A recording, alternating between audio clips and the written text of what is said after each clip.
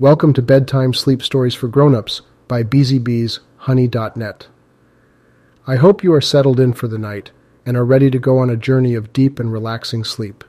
We've put these special bedtime sleep stories for adults for anyone out there dealing with insomnia, sleep problems, sleep deprivation, anxiety, pain, or any other kind of issues preventing you from getting enough sleep and being fully rested and ready to take on the day. We truly hope these stories can help you achieve the elusive, deep, and uninterrupted sleep. Please enjoy this episode and consider subscribing to our channel to support and help the spread of these sleep stories to people all over the world with the same issues that brought you to this video. Thank you for your support and a deep and uninterrupted sleep to you tonight. Let's begin. Chapter 4. A Universe United. As Theo, Luna, and Marcus persevered in their struggle against the circle, they found themselves leading a rapidly growing movement.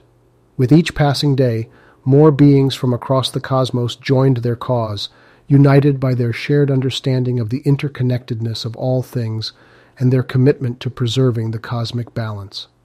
The movement's influence expanded, and word of their victories against the circle spread throughout the universe. More and more beings began to question the true nature of the organization and its seemingly benevolent facade. They realized that the circle was not a force for good, but rather a harbinger of chaos and division, one that sought to undermine the cosmic hierarchy and shatter the delicate balance that held everything together. Theo, Luna, Marcus, and their allies worked tirelessly to expose the circle's true nature and to rally support for their cause. They embarked on a series of daring missions, infiltrating the organization's strongholds, gathering intelligence, and sabotaging its operations whenever possible. The unity and determination of their movement were unmatched, and each successful mission brought them one step closer to dismantling the circle's reign of chaos. As the movement grew stronger and gained more traction, their efforts did not go unnoticed by the circle. In response, the shadowy organization redoubled its efforts to crush the burgeoning movement. The circle's agents, now more determined than ever, pursued Theo, Luna, Marcus, and their allies relentlessly, seeking to silence them and their message of cosmic unity. However, the members of the movement were undaunted. They knew that their cause was just, that their belief in the cosmic hierarchy and the interconnectedness of all things was the key to restoring balance and harmony to the universe. They would not be silenced, and they would not be stopped. The conflict between the two sides intensified, and it became clear that a decisive confrontation was looming. The circle's relentless pursuit had forced the members of the movement to go on the defensive, to protect their allies and their cause from the organization's seemingly endless resources and vast network of agents. But they knew that they could not remain on the defensive forever. If they were to truly defeat the circle and restore the cosmic hierarchy, they would need to go on the offensive, to take the fight to the organization's very heart. As they prepared for the final confrontation with the circle, Theo, Luna, and Marcus knew that they would need to call upon the full might of their movement and the power of the cosmic hierarchy. They rallied their allies from across the cosmos, assembling a vast and diverse force that would stand against the circle and its agents. As they gathered their forces, they also sought to strengthen their connection to the cosmic hierarchy and the delicate balance of the universe. They knew that their belief in the interconnectedness of all things would be the key to their victory, and they spent countless hours in meditation and contemplation, forging an even deeper bond with the cosmic forces that govern the universe. In the days leading up to the final confrontation, Theo, Luna, and Marcus focused on their strategy and prepared their forces for the battle ahead.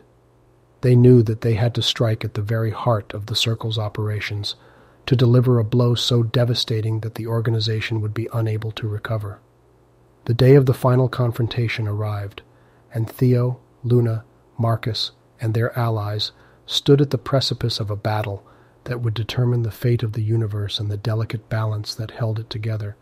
They knew that the odds were against them, but they also knew that they had the power of the cosmic hierarchy on their side, and that together they could overcome any obstacle.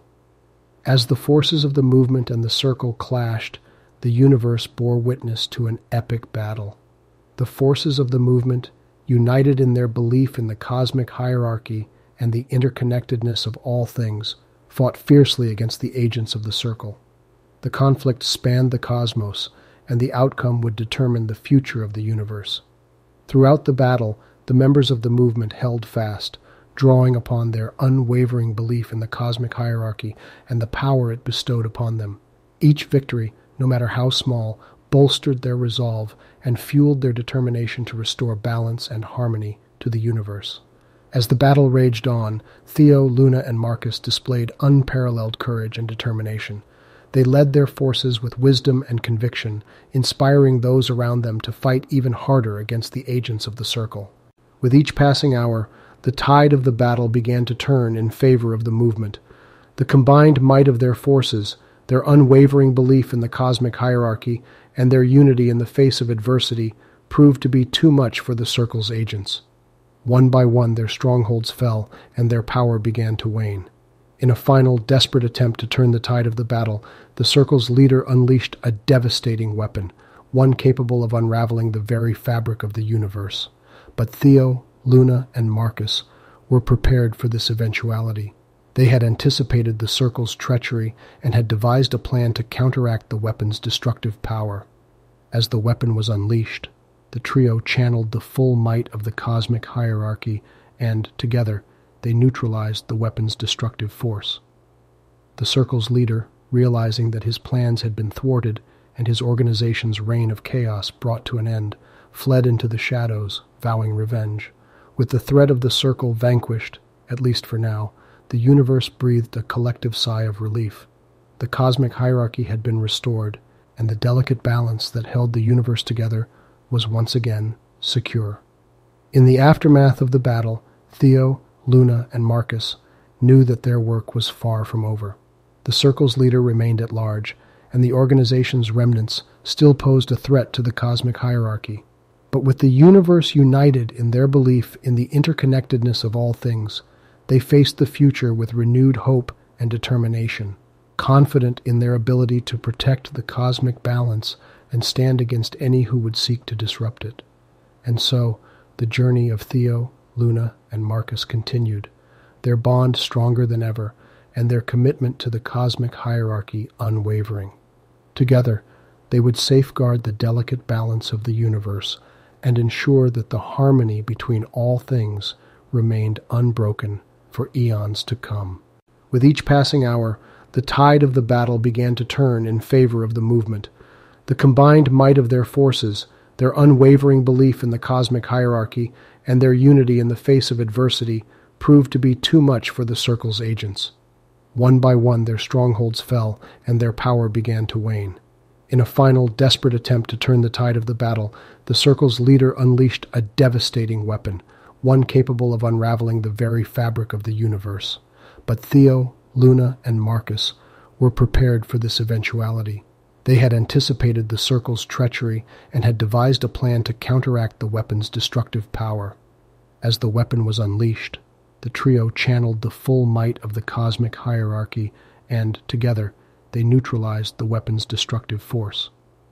The circle's leader, realizing that his plans had been thwarted and his organization's reign of chaos brought to an end, fled into the shadows, vowing revenge. With the threat of the circle vanquished, at least for now, the universe breathed a collective sigh of relief. The cosmic hierarchy had been restored, and the delicate balance that held the universe together was once again secure.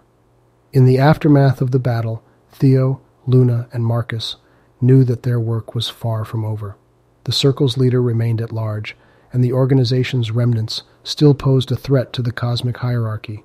But with the universe united in their belief in the interconnectedness of all things, they faced the future with renewed hope and determination, confident in their ability to protect the cosmic balance and stand against any who would seek to disrupt it. And so, the journey of Theo, Luna, and Marcus continued, their bond stronger than ever, and their commitment to the cosmic hierarchy unwavering. Together, they would safeguard the delicate balance of the universe and ensure that the harmony between all things remained unbroken for eons to come. We've now come to the end of this chapter. Please find the next chapter on our YouTube channel. Subscribe to be notified of new stories and chapters are published. Thank you for listening and have a wonderful and peaceful night. Stay tuned for sleep music coming up.